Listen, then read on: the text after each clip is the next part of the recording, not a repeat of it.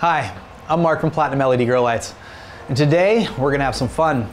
We're doing a 5-way comparison test between 5 different LED grow lights, all consuming roughly about the same amount of power, all using roughly about the same amount of diodes, albeit some with a higher wattage rating than others. What we're going to show you is that primarily wattage draw does not dictate the actual growing power of an LED grow light. There's only 2 factors that dictate the actual growing power. Number 1, how bright it actually is, regardless of how many watts it's consuming. And number 2, what the actual spectrum output is of the actual light. This is important because we know what green chlorophyll physically absorbs. So the entire strength of LED grow lights is to put out a spectral output that matches that as close as possible. It's efficiency. A bright light that puts out an efficient light. That's an LED grow light. To gather this data, we're going to be using 3 different pieces of equipment. Number 1, primarily, a par meter, the Apogee MQ200, which is an industry standard. We're going to use the same meter for all different lights. Regardless of the manufacturer of the par meter, it gives us a benchmark by which we can compare all lights equally. For the spectrum analysis, we're going to be using a UPR-Tech spectrometer. Again, a very complete spectrometer. Number 3, we'll be using a simple kilowatt meter, so we can verify the actual wattage draw of each different light, regardless of the actual wattage rating of the diode that they're using. All right, now let's go to the contenders. First up, on the left, we have the Amare Hydro 300-watt light using 60 5-watt diodes. Now, before we begin with any of them again, we're going to verify that the hangout here is, in fact, 18 inches across the board. All lights, even. All right, now the wattage draw of the Amare is coming in, even for a 300-watt light, around 128 actual watts.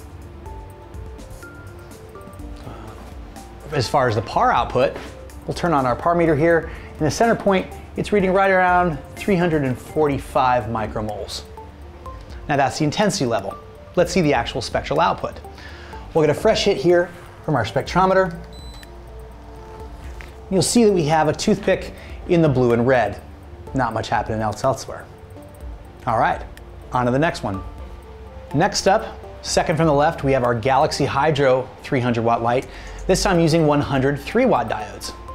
First of all, we're going to verify the wattage draw. You'll see it's pulling right around 139, 140 watts. Second, we're going to par test it. What's the actual light intensity of it? We'll see that it's pulling right around 234, 235 micromoles. Last but not least, we're going to give an actual spectral analysis. You'll see that this light is extremely red heavy with barely anything else happening down low. All right, now onto the kind L300. This light uses 93-watt diodes. Very first thing we're going to do again is verify the wattage draw. This one comes in at 178 watts. This is possibly due to Kind's advertising that they overdrive their LEDs to draw more power. What's the actual par output? Well, the center point reads 715 micromoles. What's the actual spectral output? Let's give it a spectrometer test. You'll see we do have a little more complete spectrum. We're hitting reds and blues. All right, on to the next. Fourth on the list is our Solarspec by Amare 150. This light actually uses 66-watt diodes. Let's see how it measures out. First of all, the wattage draw, we'll see it comes in at around 157 watts. Second, the par test. Center point par, reading right about 723 micromoles. Last, but definitely not least, we'll do an actual spectrum analysis.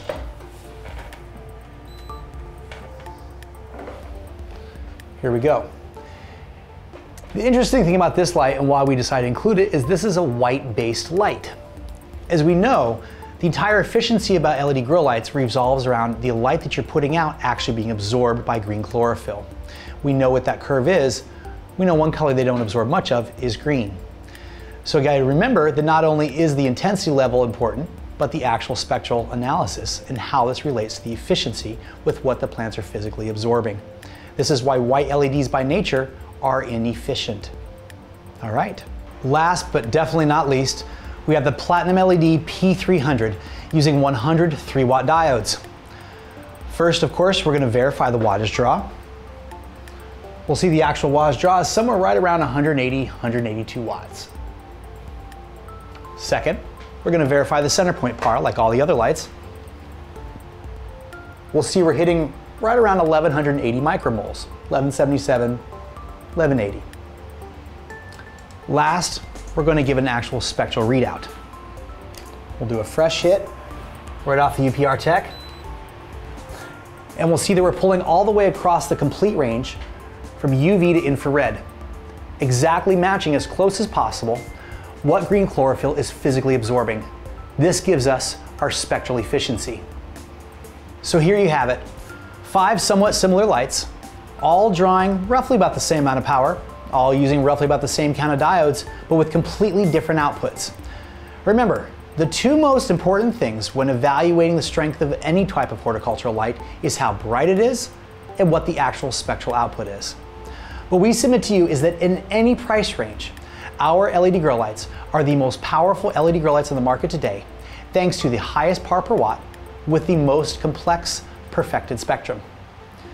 What we also submit to you is there's absolutely no value in a cheaper LED grow light. You're wasting time, money, and yield. And any money that you think you saved on the initial purchase price, you're now costing many times over in your lowered yields, lowered output, and your time wasted and spent. For a more expensive LED grow light, we can see that price does not dictate the actual quality or the actual output. You're simply putting the money in the pockets of others, in the hydro stores and the manufacturers. These types of tests are a great indicator of the components contained within a manufacturer's grow light. We know that, for example, in ours, we use the same exact diodes, the same exact drivers throughout our entire product line. This assures consistent quality and consistently the highest par per watt of any other LED grow light, along with the most perfected, efficient 12-band spectral output. Thanks so much for watching today. To see more of these types of videos, FAQs, comparisons, feel free to come to our website at PlatinumGrowLights.com.